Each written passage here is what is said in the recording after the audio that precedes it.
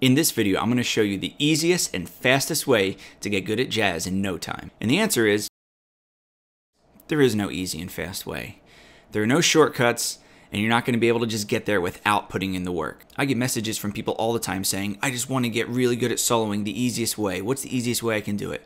What licks can I learn to do that? What pattern can I play in all 12 keys to be able to solo really well? And I never have a good answer for them. I say, listen, you're not going to be able to solo well if you can play this one pattern in 12 keys and that's it. You know, everybody wants to have that highlight reel, but they don't want to put in the work. They don't want to put in those hours that go into that highlight reel. Everybody wants to be a hero, but don't nobody want to slay that dragon. Ronnie Coleman said, everybody wants to be a bodybuilder, but don't nobody want to lift that heavy weight. And you know, that's the reality of it. We have this time right now during what's going on, and we have this time to put into our musicianship if we want to, if we choose to do so.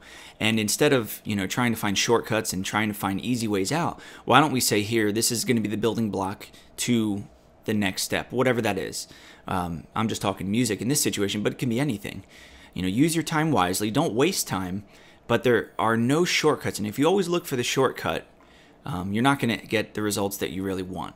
And I know this is a kind of a cliche thing to say, or it's been said a million times before, but the fact that I still get these messages and the fact that people are still asking how to get these shortcuts means it still needs to be said.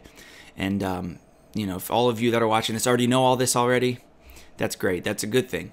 But if you don't, and you're one of the people who wants to find the shortcut, if you always want to find the easy way out, you're not going to find it. And especially not in jazz and in music in general.